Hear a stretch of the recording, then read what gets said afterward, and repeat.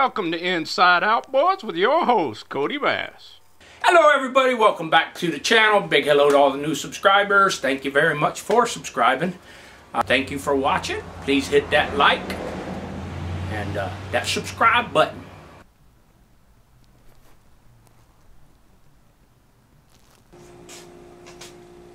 Little. Never sees them on now. So if we ever have to do this again, he wouldn't drop that motor twice now, would he? Oh, what'd you say? What did you say? You never know.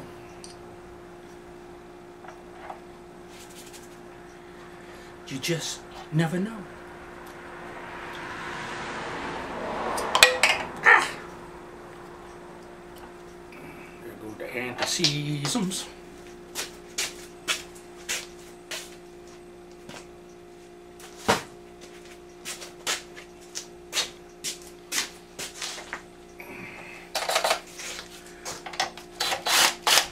Little Chris'em Cross'ems, apple sauce'ems.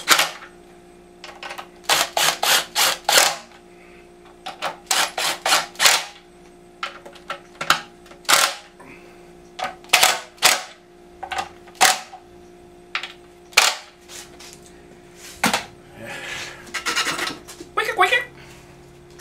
So.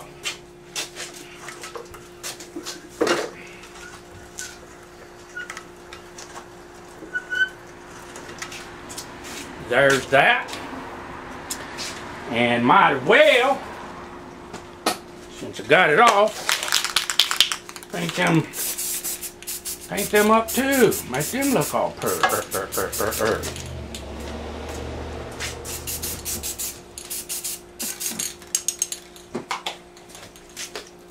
Paint them up, make them look pretty. Ja, und make uns pretty. Okay, we got the gasket already in place. I'm gonna go ahead and put on the thing.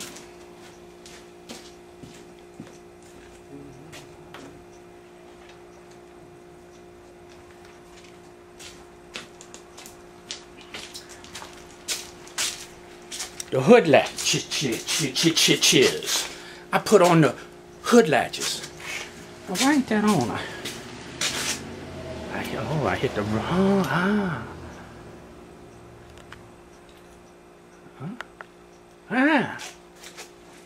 What?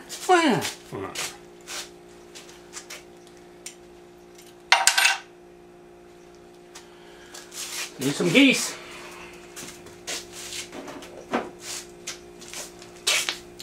You put the little geese in there, in the hole, in there. Put the geese, put the geese.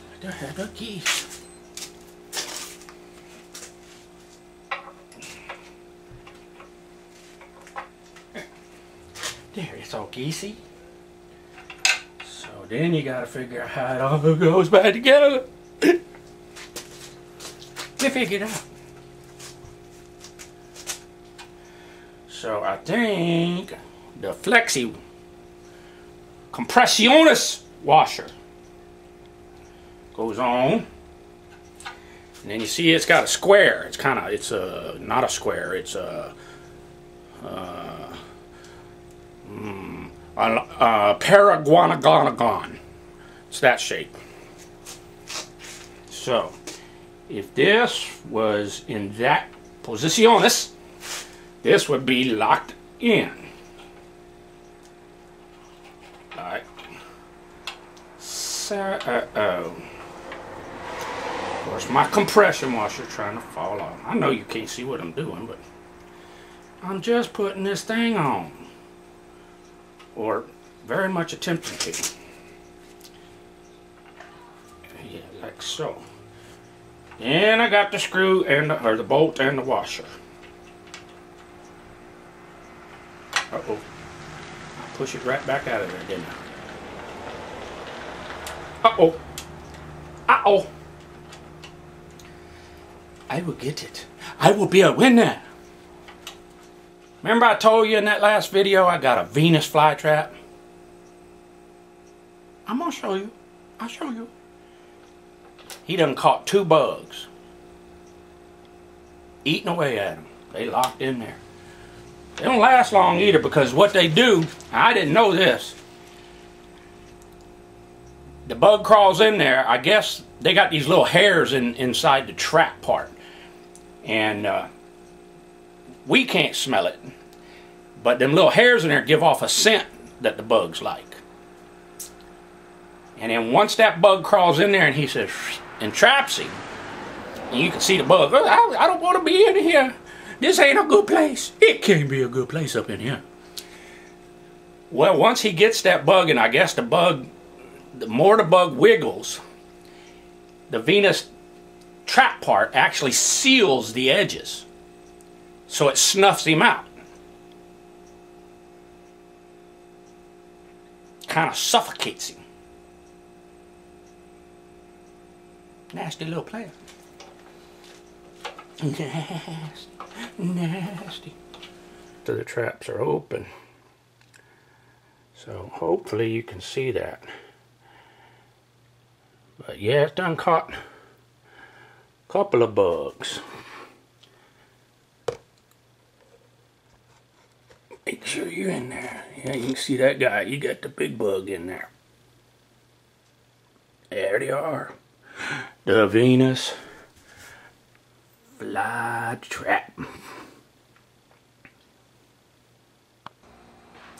Okay, on these 2 forward nuts, I take a knife about like that has a serrated blade and a long screwdriver. And then I take a big old blob of anti-seize. Okay, and then what I do is I use the screwdriver to put pressure on the top of the nut, and then I use the serrated blade to get it started. That's just how I try and do it. It seems to work pretty good most of the time. Wanted to do a spark check just because I have had the whole power head apart or off. So watch right in here. Bibbidi. Good hot spark. Good to hot the sparky.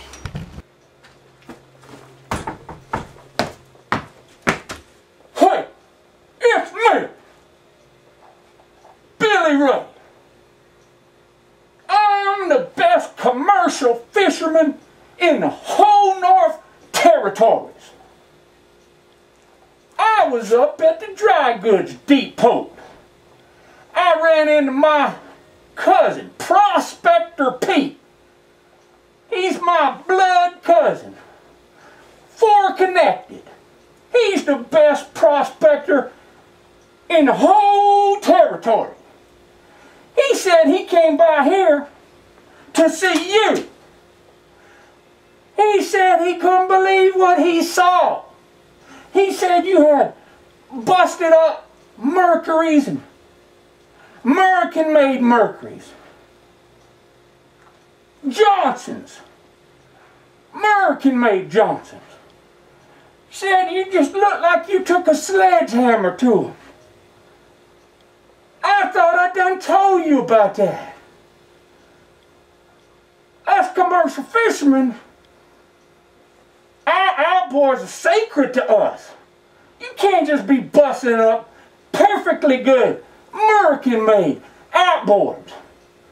I'm gonna look around here, and if I see you been busting them up,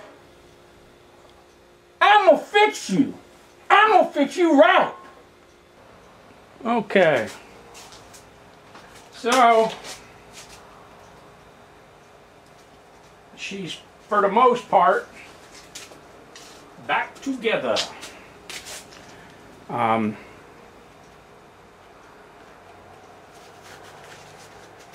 Oh, move this hood. Understood. Okay. God.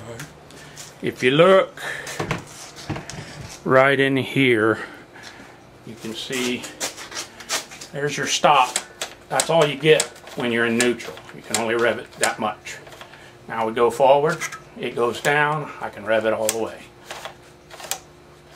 Okay, now let's go reverse, you can rev it up. So all that's working, and I can test it with my foot when I'm in forward, neutral, and so forth. There's your neutral down there, there's reverse, see the flywheel turning there, there's neutral again, there's forward, see the flywheel again. So she all shifts, all the linkages seem to be working, and now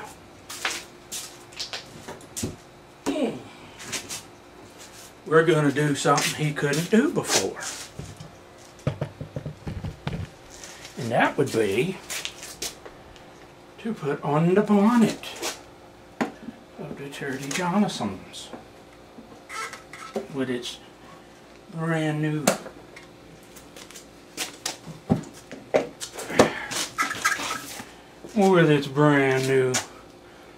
lower cow pan.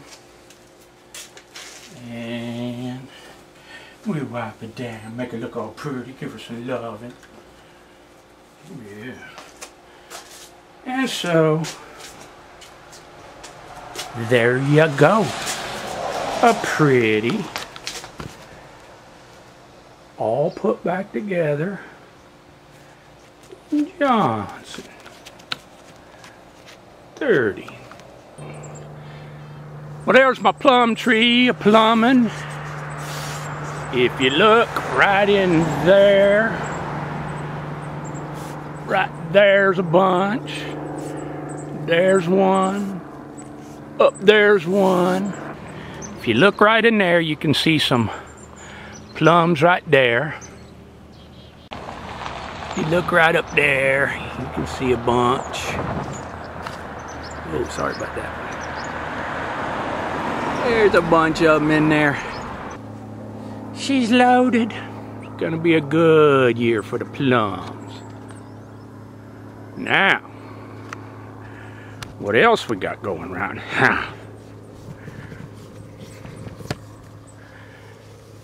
Those are red currants. Yummy. She loaded up too. Look back in there, there's red currants. I got to get picking. Man, look at them raspberries. See all them raspberries? I got to get picking. Look at them all.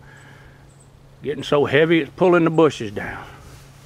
They bounced back pretty good after that winter. So the raspberries, and they're berrying really good. Thick in there. What else we got going?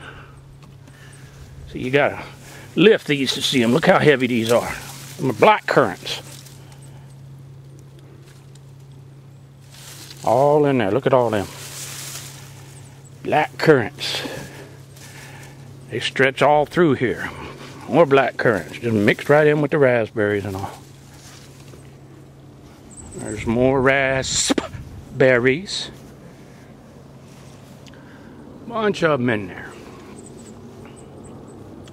Bunch of raspberries. But I got these. These are one of my favorites.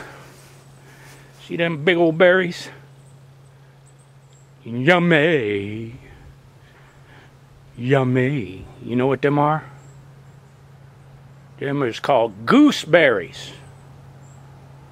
And I like them because they're really sour and tart. They'll get almost black colored when they get really ripe. And you gotta watch these bushes because they got pricklies on them. If you can see, spitworms ate my leaves off, but it don't affect the berries none.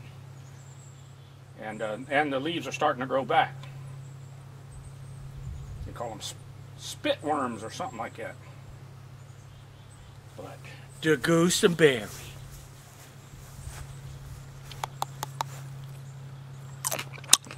They're good.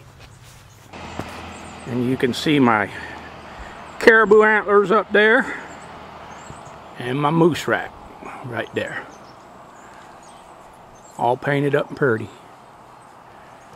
And then old spawning salmon still ain't got around to his replacement yet. And there's the front of the house. All the way from the plum trees, the red currants, black currants, raspberries, apple tree, rose bush, jostaberry, plum tree, gooseberry,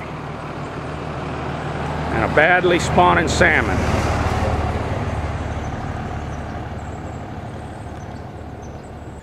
And if you look past the apple tree right there, through the spruce trees, what you're looking at is the Pacific Ocean. That would be the mighty Pacific Ocean right there in the backyard.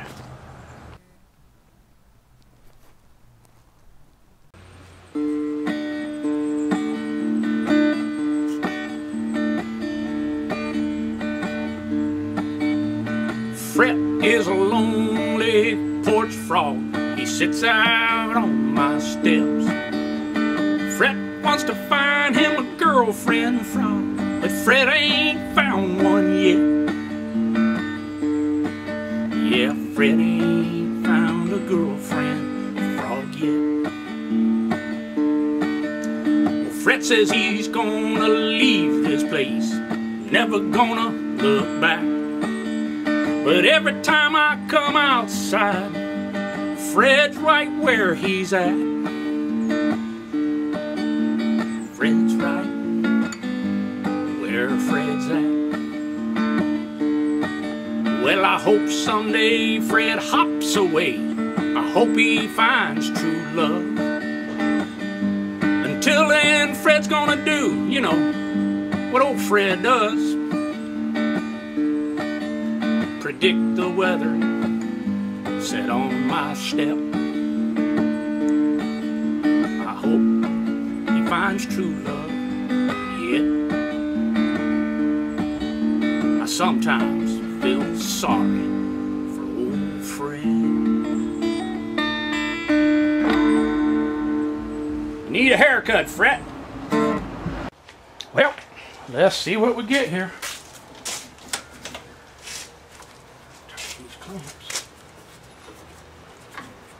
Already primed it.